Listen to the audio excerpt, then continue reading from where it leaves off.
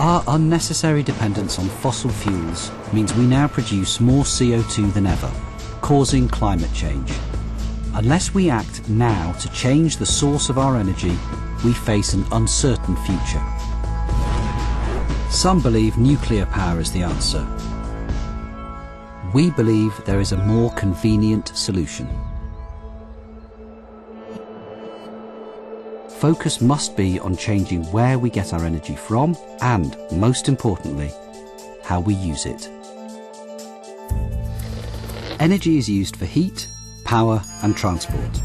Transport is largely reliant on fossil fuels, like oil. The rest of the energy consumed in the UK is in two forms, heat and electricity. Now, most heat is generated from gas. It gets pumped into central heating boilers or is used in industry, say to fuel the furnaces at a steelworks. Some heat is also sourced from coal and oil. Electricity comes from coal, gas, renewable sources and nuclear. Nuclear is only a slice of our electricity, and the current plans for new nuclear won't increase this. So it would only play a tiny role in cutting CO2. And yet, it's back on the agenda.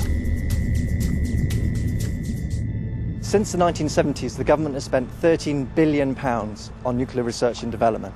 But this is dwarfed by the figure of £70 billion that the government will have to spend on cleaning up the nuclear waste that has been produced.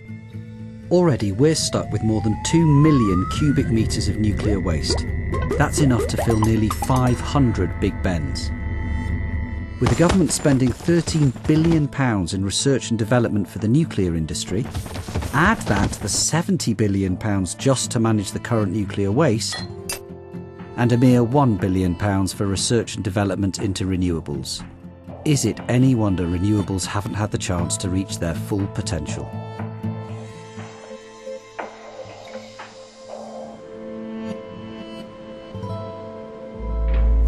There hasn't been a nuclear reactor built in the Western world for 20 years.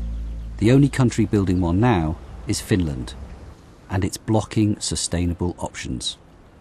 The nuclear industry in Finland is arguing that you can have the cake and eat it too, that you could basically invest in more nuclear power capacity and at the same time invest in renewable energy sources and energy efficiency.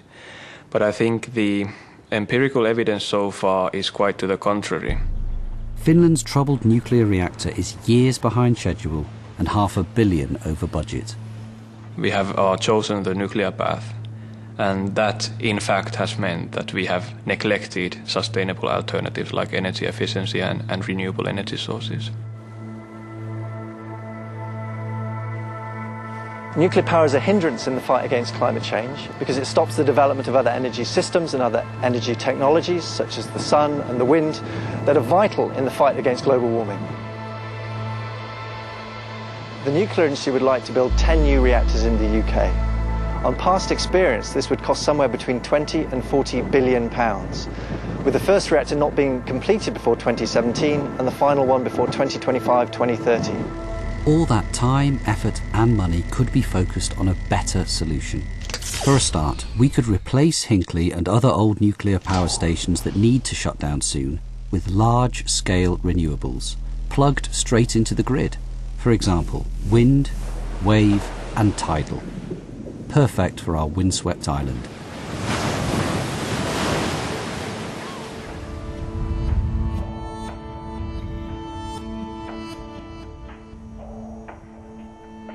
Projects like this at Green Park, where a single wind turbine is providing electricity for the offices, or maybe a retail park or a sports ground, are becoming increasingly common in the UK. Just a few years ago, I was responsible for building North Hoyle off the north coast of Wales. This was the first major offshore wind farm in the UK and had just 30 turbines. It provided electricity for a small town. Since then, we've seen half a dozen similar-sized projects built all around the coast of the UK.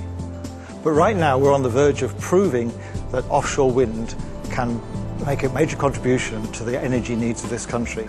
And projects such as the London Array in the Thames estuary will provide enough electricity for hundreds of thousands of homes. Marine power is in an innovation stage. There is a number of different ways of generating electricity power from the marine environment. Waves are very important. You can harness the energy in the waves to make electricity. You can also harness tidal stream and other forms of energy that you can get from the ocean. The WAPO project particularly is very important. It allows us to develop and deploy in the ocean environment new technologies to generate electricity from both wave, tidal streams. It's there and available, and that's great for developers like us. Here in the Bristol Channel there's enough raw energy to power the whole of Wales. And behind us is the first tidal turbine. It extracts energy from the tides and then feeds it into the grid. Now, ocean power could provide about 12% of the UK's electricity, and it could do so in the same time as it takes to build new nuclear power stations. If you combined all these renewables, they could provide twice as much as nuclear, and quicker. While these large-scale renewables are being built, we should be less wasteful with what we've got. Drax coal-fired power plant in North Yorkshire, the biggest polluter in the UK at 23 million tonnes of CO2 a year. Worse, big power plants waste 2/3 of the energy they produce as lost heat up the cooling towers. We throw away the same amount needed to provide heat and hot water for every building in the country. That waste heat could be used to heat homes or for industry. All that's needed is for smaller power plants to be built closer to where the heat is used. These are called combined heat and power plants, or CHP.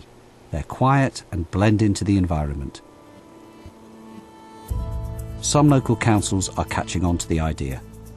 In Southampton, this CHP unit heats homes and large businesses like John Lewis, Marks & Spencer, the BBC, hotels and council buildings, and in summer, even provides air conditioning.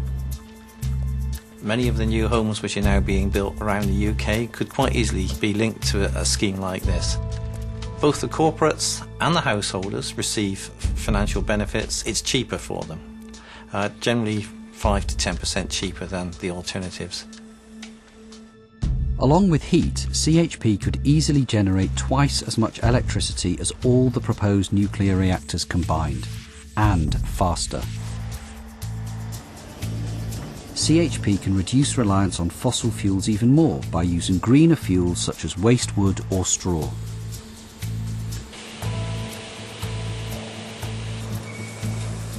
In this brewery in Manchester, they'll use spent grain from beer making to fuel their CHP unit.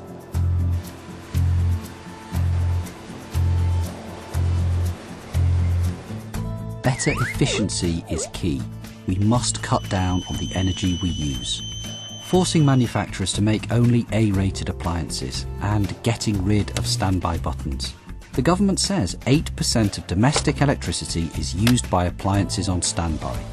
We must regulate for better insulation. Millions of buildings and homes are throwing heat away. The government should ban inefficient light bulbs.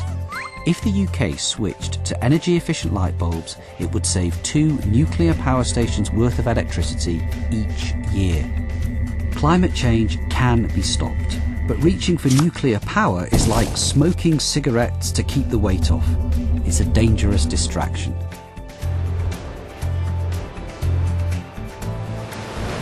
There is enough raw potential in the wind, sun and ocean to provide energy for the UK many times over.